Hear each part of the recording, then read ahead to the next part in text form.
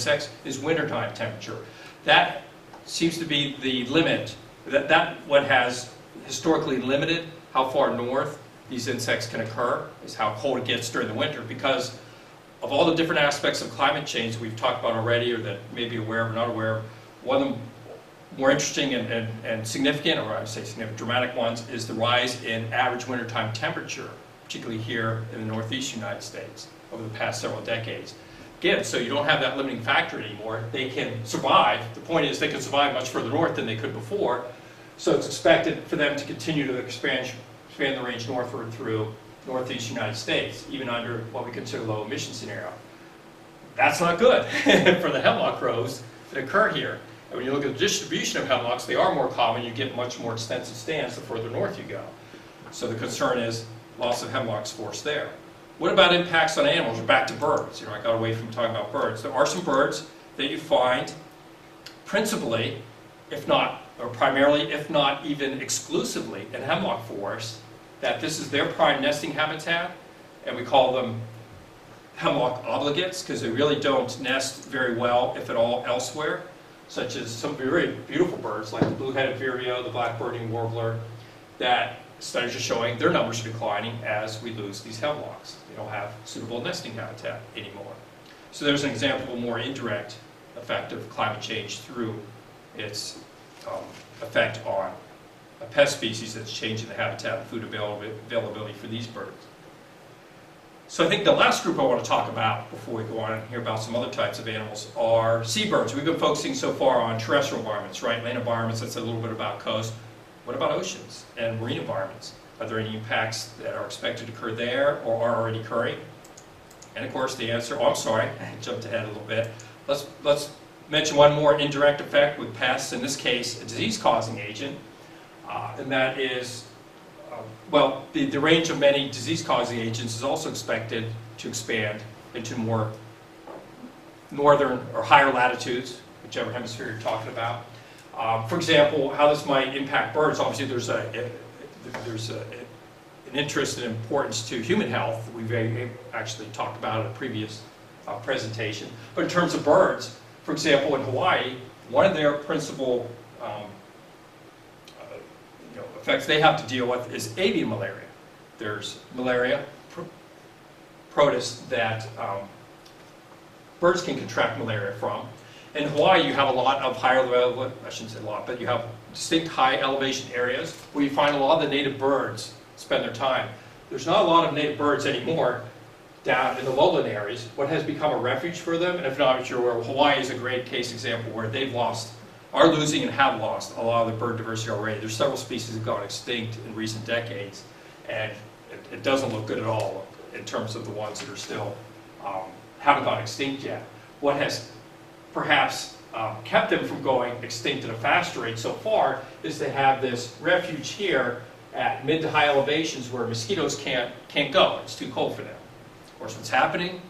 Temperature's warming. Those mosquitoes already, they're showing, are expanding their range higher at elevation. So now birds that have never been exposed to malaria and thus have not evolved any type of resistance immunity are now coming down with avian malaria and getting killed rather quickly.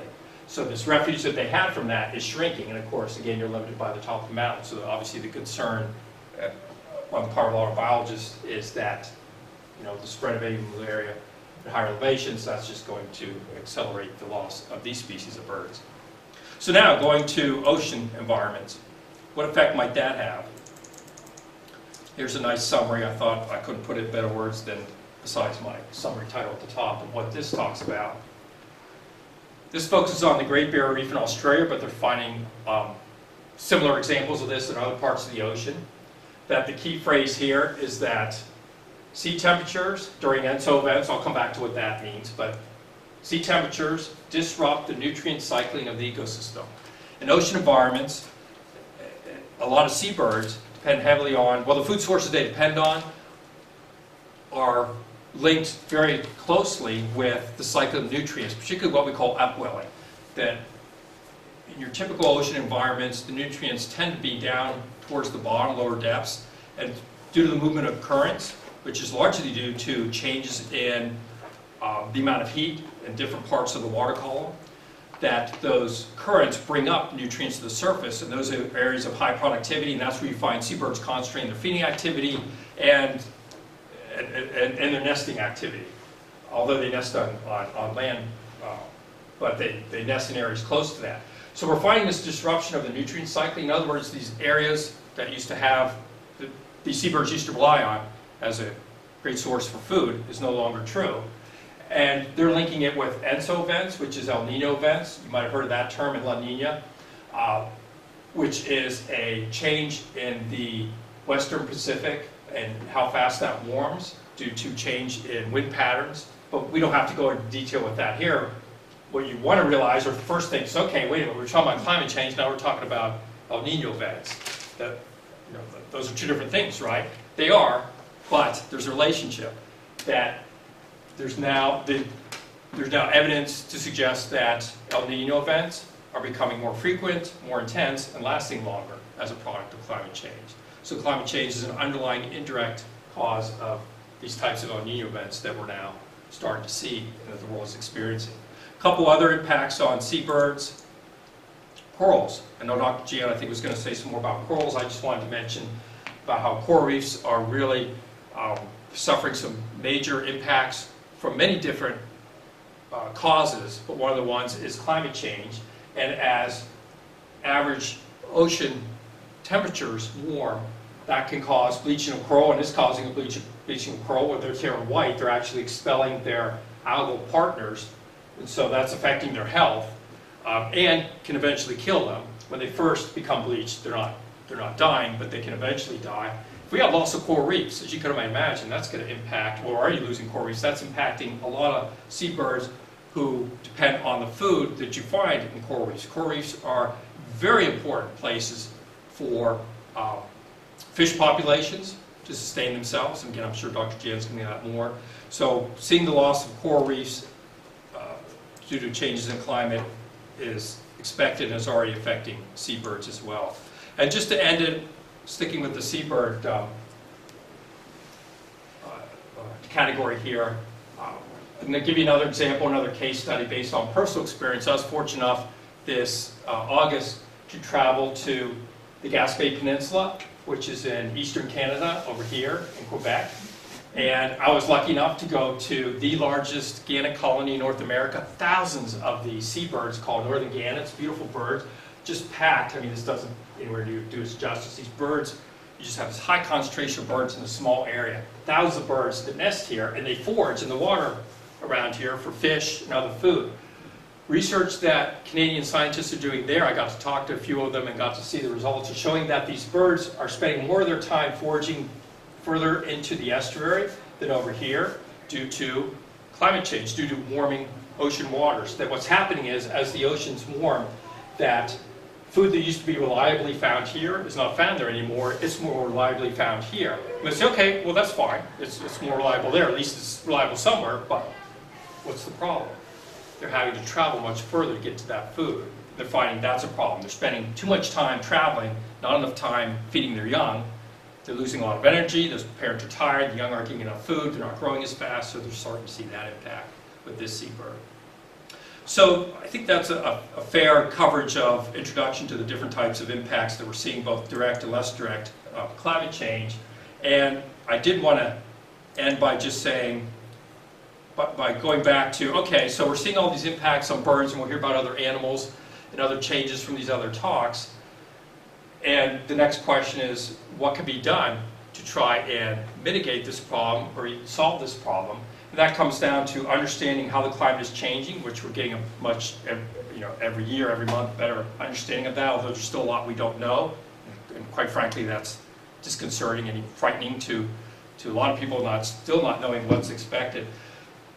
But then that comes back to what? That comes back to what is causing global warming and climate change. If it's natural factors alone, one can make the argument, well then there's not much we can do rather than just kind of adapt to it, prepare for what's expected to come, try and help out the wildlife that we have to what extent we can, because it's important to us, as we can get a whole other conversation. Or rather, if there is an important part of climate change that's due to human activities, then we can definitely do something about it in that sense, in curtailing the activities or reducing our impact in that way. And just again to emphasize, because I don't think it get emphasized enough or communicated the extent that it should, is we have strong evidence that human activities are the primary cause of the current global warming that is occurring, period. That is known with much certainty. Over 95% of all climatologists now agree with that statement. That is not in question. And there's a lot of lines of evidence that show this, but I think one of the best and strongest that I always like to talk about and communicate to people is this.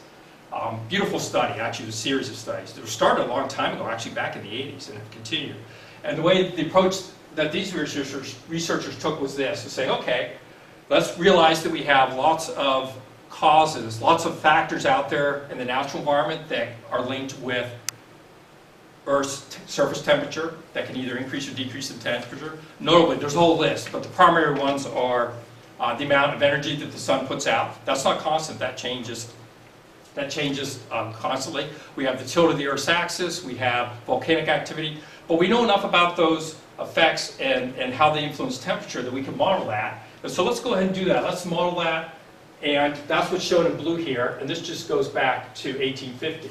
So the blue band is what we would expect the Earth's surface temperature to be if only natural, they call it forcings, were operating.